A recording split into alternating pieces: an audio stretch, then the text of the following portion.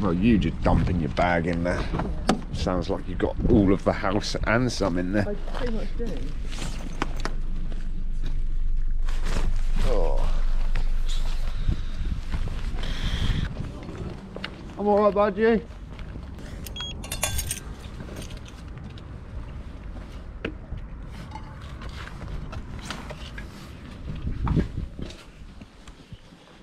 Another day on beautiful planet Earth.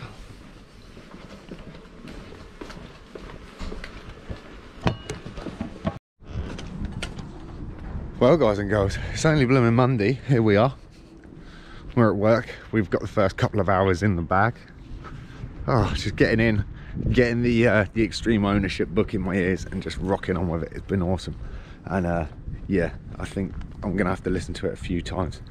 So I want to get home and start making notes. I had a couple of really awesome things that I'll try to relay in the vlog at some point going forward. Hope you're winning, hope you're well, hope you're looking forward to the week ahead. Let's get this one underway, shall we? Fire up that intro.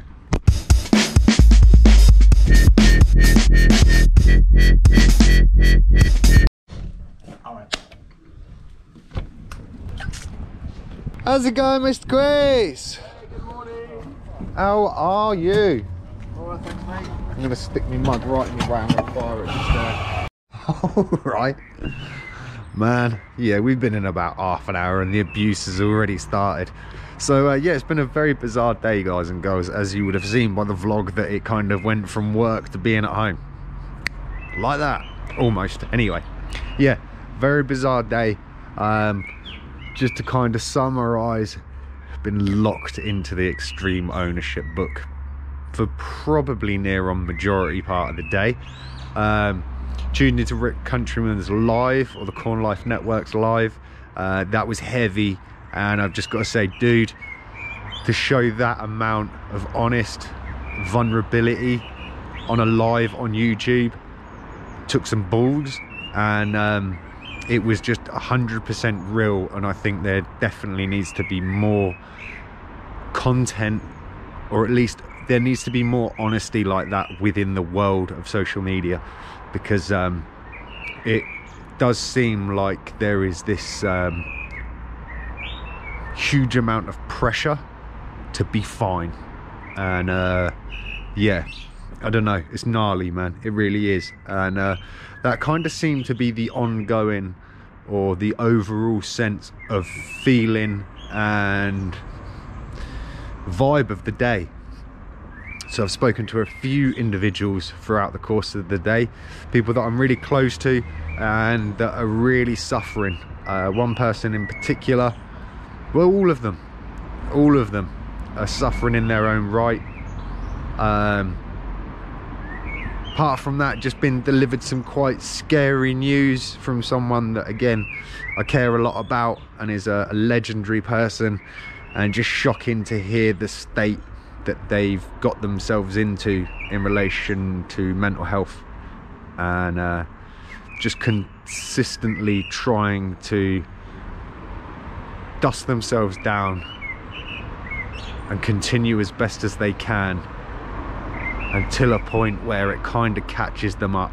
And sometimes things that are really devastating, traumatic, and almost everlasting, there's only so much of it that any human can take, and till a point where you need to start unpackaging it and trying to maybe find some,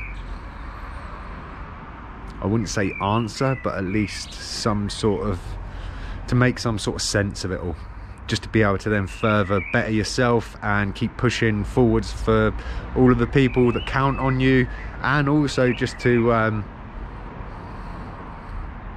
show some love to yourself, kind of vibe. Heavy day, man.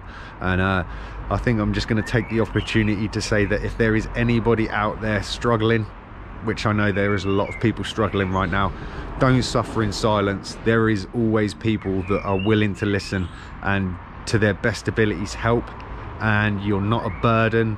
It is not weak to say I need help, and the world is better with you here.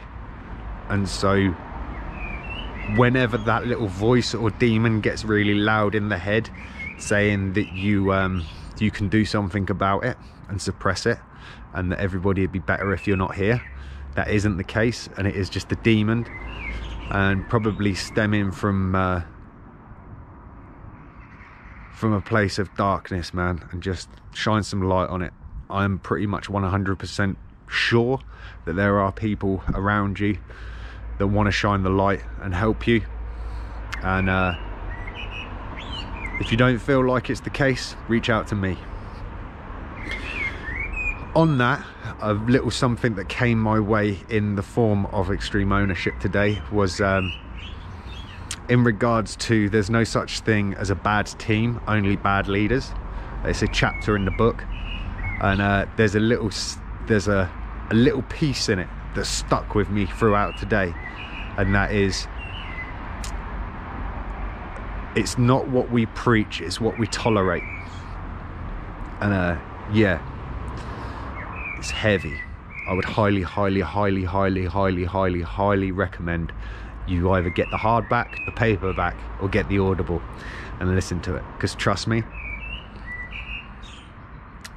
I'm not one for faith or believing in higher powers, but right about now, this book is biblical, dude, in the Grom sense anyway. Epic book.